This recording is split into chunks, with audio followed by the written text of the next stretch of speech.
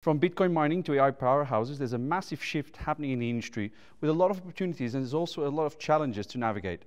Speaking to me now is Structure Research's Infrastructure 2024 Summit in Las Vegas is Wes Cummins, CEO and Chairman of Applied Digital. And Wes, welcome to Vegas. Thank you. Thanks for having me.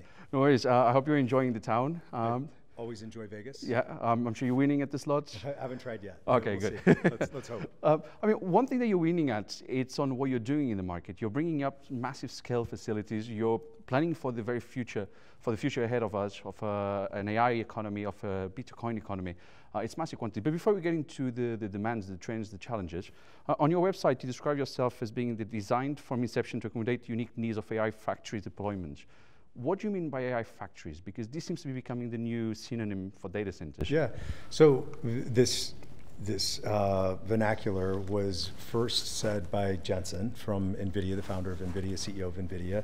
He started to talk about AI factories, where you have buildings that are purpose-built specifically to deploy GPUs at large scale, at very high density, that really is the hardware that makes AI happen. And so what we're doing is going to locations that we think are ideal for this, that have the large quantities of power that are necessary to really build these kind of facilities, create these kind of power densities. We prefer it be in a cold location so that you have easier cooling, lower PUEs. So PUE means just the efficiency of the facility.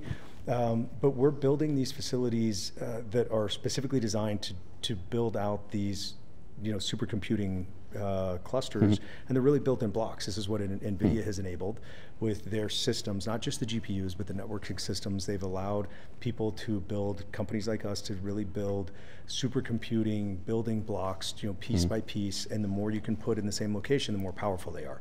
And so this is the location, it's the building, it's the cooling mechanism, it's the power density. All of it is designed around this type of compute workload, so that you can be the most efficient, that you can possibly be the highest power, from a compute perspective that we could possibly be.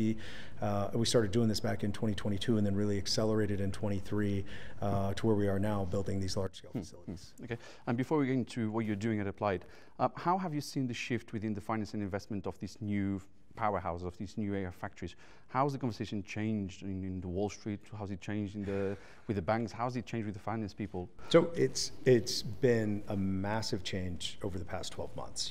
It went from people and banks, equity providers, all the financing sources kind of figuring out what's going on. What is this new type of compute? What is it producing? What are the locations? What are the different parameters around it as far as latency, these types of aspects? So it's went from learning to just every single day I have a new capital source calling me, someone else who wants into this market.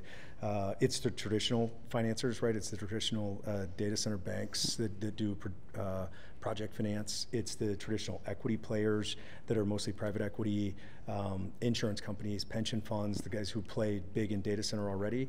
But what I'm seeing, especially over the last 4 months, is just an entire new group of investors that have figured out this is where there's a substantial amount of growth for the foreseeable future, and everyone wants to chase really large growing markets, especially when the majority of the offtake is extremely highly credit rated entities. So you're really dealing with hyperscalers. So it makes everyone want to participate in this market. Yeah, everyone wants a piece of this sector. Absolutely. And we've seen that here with some people coming from the energy industry. They've sold their company, I met some last night, they sold their company last year, and now they are diving into data centers. Absolutely. On the back of all the AI demands. You're seeing people who are in energy, people who are doing other type of real estate development, whether they were doing hospitality, whether they were in office, whether they were doing housing. Now everyone wants to be in data center from many different angles. Absolutely. So, and then of course, Applied, you've got about 480 megawatts of current operational capacity. Correct. You've got about 400 being built. Correct. But you've got a pipeline of 2,000 megawatts, 2 gigawatts. Correct. So you've recently secured a $160 million financing framework with institutional investors, accredited investors, and plus NVIDIA and some other more. How are you planning to finance all this beyond that? Because 160 is not enough. 160 million is not enough. It's not near enough. So I've talked about this a lot publicly, which is we're in a capital-intensive business. This is an asset-based business. We are in the process, and we're very close to the end of this process, of moving from company-level finance down to asset-level finance. And that's really how this industry works. And so when you look at our campus in North Dakota, in Ellendale, North Dakota, that total campus, 400 megawatts critical IT load, right? It's 600 megawatts utility power, will cost $4 billion to build. Somewhere that you call a round number, $4 billion. What we need there and what we will get there is project level finance at the asset level from traditional construction lending, bank debt, that will be roughly 80 to 90% of the cost, and then you have either our equity participation or another equity partner come in into that facility, maybe some mezz debt that comes in. But really what we've done and what we did with that 160 million, that was at the public company level, and we need to push this down to the asset level financing, and there is ample amounts of money that are ready to finance these types of assets. Really the key piece for us, we've been talking about, we've been under LOI with a hyperscaler, and we're working on finalizing that lease, and expect to finalize that lease in the near future. But once we finalize that lease, it unlocks all this asset level financing for us. Yeah. And then once we do one, we'll do 2, 3, 4. And as you mentioned, we have a very large pipeline. We have the 400 megawatts that we're building. We have 1.4 gigawatts across 3 separate campuses, in addition to the Ellendale campus that we're marketing for 2026 power. So we're pushing really aggressively in this market. Okay. What sort of challenges would you expect in the midst of all this? I mean, I'm probably talking more about power, really. Yeah. Are you facing challenges when it comes to power for local communities as well? Yeah, so power is the #1 issue in the industry. Access to power, it's really important to qualify this. It's access to near-term power. So 25 data center capacity is done at this point. If you didn't start building, almost a year ago, you're not going to have 2025 power. Now we're focused on 26 power, and so we're out marketing 2026 power. We happen to have a significant amount of power in what the industry typically calls power bank. We call our pipeline, development pipeline. So we have that. We have the locations. The next big challenge is supply chain, right? So backup gen, high voltage switchgear, chillers, UPSs, PDUs, all of the electrical gear, the cooling gear that goes into these facilities. Because of the enormous demand you're seeing, there is long lead times on those items, and so that's the other big challenge to building these out is the lead time. So you're saying there's still no, there are supply chain issues now on the back of demand, no longer on the back of COVID? No, it's on the back just of on demand. The band. The demand has gone up so significantly. In some cases, backup gen, for example, can be 18 to 24 months out, and so you need to have slots in the supply chain. We've done a good job securing a lot of those, manufacturing slots for the various components that I mentioned previously that are really difficult to procure. So demand is really outstripping supply. Absolutely. The thing that will be the gating factor on this, though, if we were building just to demand, it would outstrip supply wildly. But you have the power is the gating factor, right? So power is limiting the amount of data centers that can be built. And so there is kind of what we call a governor or a throttle on this. So it's going to be, right, at least over the next few years, it's going to be hard to overbuild because of the limited power availability. Okay. How long do you think that the timeline is going to last? 10 years? 15 years? So what I talk about, again, we're a publicly traded company, so I try to stick to what I've talked about publicly. I typically say we have pretty good visibility out through the end of 27, right? That's 3 years. 3 years out.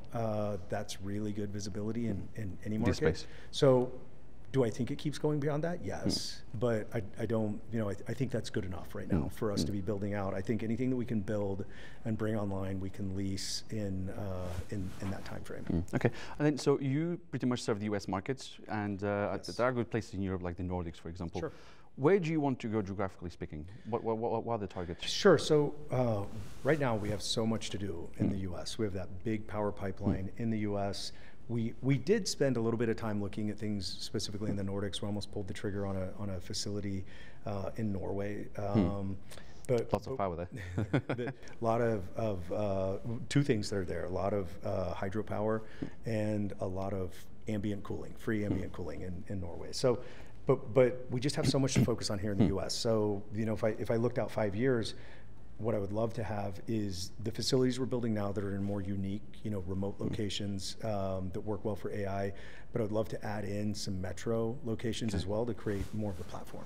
Would they be more like an edge kind of? So edge is a funny. Yeah, I mean, what do you mean by edge? Let's start with that. So you ask, you know, I think if you ask 10 different people, you're going to get 10 maybe different 10 answers. different answers on edge. So edge can be two different things, in my opinion. So edge is metro areas close to the users, right? That's the edge of the network for where a lot of people are. And then there's edge that is more like industrial edge compute, where you're pushing it out to a factory, or you're pushing it out to a utility plant or something like that, where you could have much smaller deployments. But edge generally is going to be smaller deployments. But those two, we actually have a partnership with a company that we announced previously called Zedata. And so Zedata is an edge compute company, a very interesting edge compute company.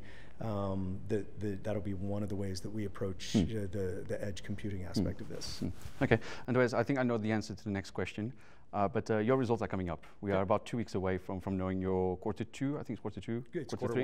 one. Quarter one. We're on a weird fiscal year. We're May ending fiscal year, so this will be our August quarter. Okay. Our first quarter of the fiscal 25. Okay, quarter one, 2025. Yep. What can you tell us 2 weeks prior to that? Because you're enjoying a consensus rating of buy, so that's quite good. So here's what I can say. I can't say very much at all about that. So I won't talk about the quarter or the results of the quarter. What I can do is point to our last earnings report, which was at the end of August, because that was the end of our fiscal year, so it kind of stretches out. And what we did say at that earnings report is we thought that quarter, the May quarter, was a bottom for our business. We had a little bit of a rough patch with some electrical gear in the early part of this calendar year, and so we said that, you know, we expect that to be a bottom for our business. So that'll give you an indication of kind of what direction you know, we expect the August quarter to be versus the May quarter. Okay, we'll be looking up for it. And then final question now. We are Structure Research 2024. Next year we'll be back here in Vegas for the 25th edition, for the 2025 edition.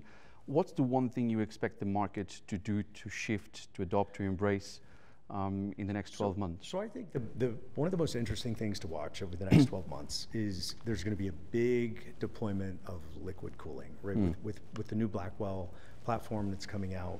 There's been a lot of talk about liquid. We're doing in North Dakota one of the largest that I know of liquid cooled deployments, you know, in the world. So it's brand new. We're working through all of this. I'm just talking from our experience. So we're working through all of the dynamics of this, how it operates, how it's deployed. But I think when we stand here next September, there's going to be a lot of experiences through, you know, liquid cooling and kind of, which is really the future. It's the future of what we're doing here, and the way when you go to these types of power densities, right? Anytime you get over really 45 or 50 kW per rack or per cabinet of compute, you really need to go to liquid at that point. So in North Dakota, we're going to 120. So and you're going to see a lot of those types of deployments. And so I think that's going to be probably the biggest difference between now and next year is we're going to actually have experienced that. You know, people are talking about it. Everyone's excited about it. Everyone's ran out and bought the stock of a lot of the companies that are providing, you know, CDUs and those types of equipment. But there's a lot to be done. You know, a lot of wood to chop still on the liquid cool. Yeah, we were starting to also see a lot of the startups really starting to come out of the shadows now, get the backing, the investment, and rolling out products. But it comes back to the supply chain delays as well, I think. Absolutely. So we're seeing some interesting things in supply chain. We're seeing some components come available specifically because power is being pushed further out. So, you know, certain companies thought they would have a certain project and the power would be delivered, and now they're being told that power is 2 more years away or 3 more years away. So you're seeing opportunities in the supply chain, but it's going to remain very tight on the supply chain side. Yeah. Well, where there's a challenge, there's an opportunity, and I can't wait to see what happens in the next 12 months. It's going to be exciting. Wes Cummins, CEO and Chairman of Applied Digital, thank you so much for talking to me. As for your home, thank you for watching, and do check our website and social media for the latest news about digital infrastructure, finance, and reinvestment from across the world. At the Tech Capital, you lead, we report. Bye for now.